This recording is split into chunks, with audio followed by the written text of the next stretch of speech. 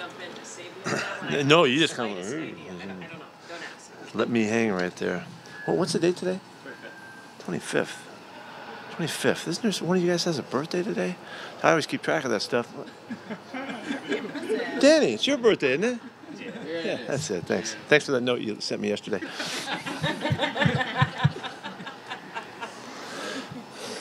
Lots of yucks on Thanksgiving week. Hey, we're ready to go. The big trip again. You know, going about as far as we can go. We've made this trip before. We leave a couple days early to take in all of the sights and sounds, and hopefully we'll put together a really good performance. I think that this team is really starting to peak. I'm talking about Tampa, and you can see their play. It was a great football game last week against a terrific team in a most difficult situation. They've totally got our attention and our focus, and it showed up during the week. We had a really good week of work, and the guys were jacked up about it getting right, and so I hope we can make it show up at game time. You mentioned Tampa starting to peak. They've got like 15 turnovers in the last 6, 7 games. What are they doing defensively? They're getting the ball. They're running and hitting. They're a very physical team, multiple scheme and all, but they just come after you. The whole football team plays really tough.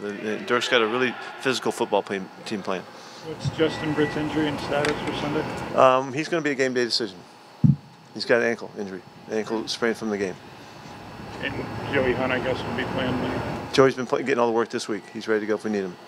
Did Justin not practice at all this week? He didn't. How likely is it that Deshaun just had a chance to play this Sunday, it looks like? I don't know. I watched his workout. He had an extraordinary workout just now, and he's as close as you can get. We'll see what happens. Again, he'll go all the way to game day. You've talked about it, but how instrumental has Britt been all season to the offensive line? He's been a great addition, moving him to center. He's just been we've just been so fortunate that he took to it so quickly. He loves playing the spot. He gets it. He looks like he's been playing there all his life. So we're just very fortunate. Fortunate, I say, because he's the guy that has the most experience. He's been with Tom the longest. He's got the most insights to what we're trying to do as adjustments and identification of stuff and all that. So he's really helped the other guys too. What would be your backup center option if Justin's out? Justin won't be out. Earl Thomas, what's it look like, his chances? He's doubtful at this point. We'll see what they say after we get out of here. I don't have any updates for you other than that. Will he be a game time decision? You'll know that before longer. That's doubtful. Yeah, so I'll let you know. No, I won't let you know, but I'll find out more after I leave you guys. You've been somewhat hopeful that Brock could make it back earlier. What's his situation? He's going to go to the stadium and run on game day and see how he does. We've held him out during the week. What have you seen from Joey Hunt? What do you like about the progress he's made so far? Joey's a really smart football player. That was one of the reasons that we were excited to get him when we got him. He's always on his game. He's a natural center in that he understands the position. He's just been a really good player with a lot of background at it. He's never had a problem doing anything that we've asked him to do. So if Joey does the playing this week, I feel like we don't have to change anything. We don't have to adapt anything. We'll get all the same communication, and we'll get a guy playing his butt off to help his teammates. George Farmer coming up to the 53. Just what have you seen at him so far, and what are you looking to get? George has been kind of my special project for some time now. He's played a few different positions, and that's because he's such a talented athlete, and he's a really good competitor. He's got a good mind for it. He's handled all of the things that we've done with him all along. When we drafted CJ, we looked at him and thought that George could do the same kind of stuff that he could do. We'll see if that works out.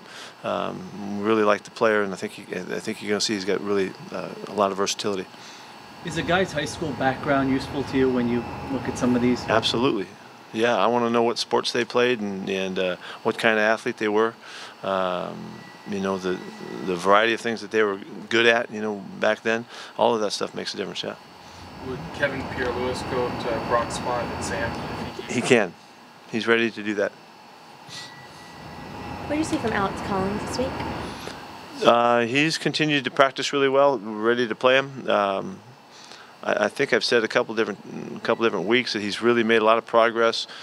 Very well versed, knows the whole system, can do all of the things. We can move him out and do all the stuff that we did with CJ. So it's his time, it's his opportunity. So let me say this a bit about in general, because there's a few guys that you're asking about.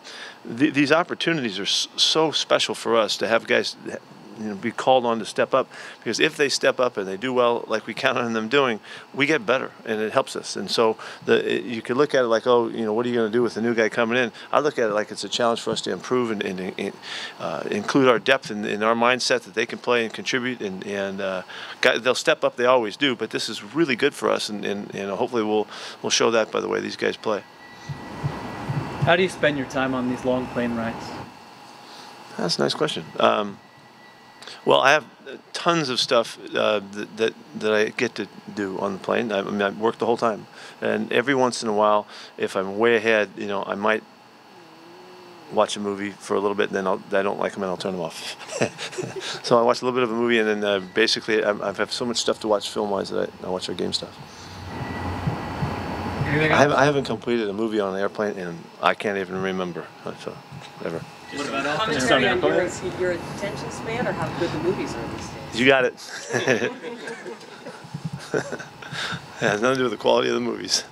Thanks. Thank you.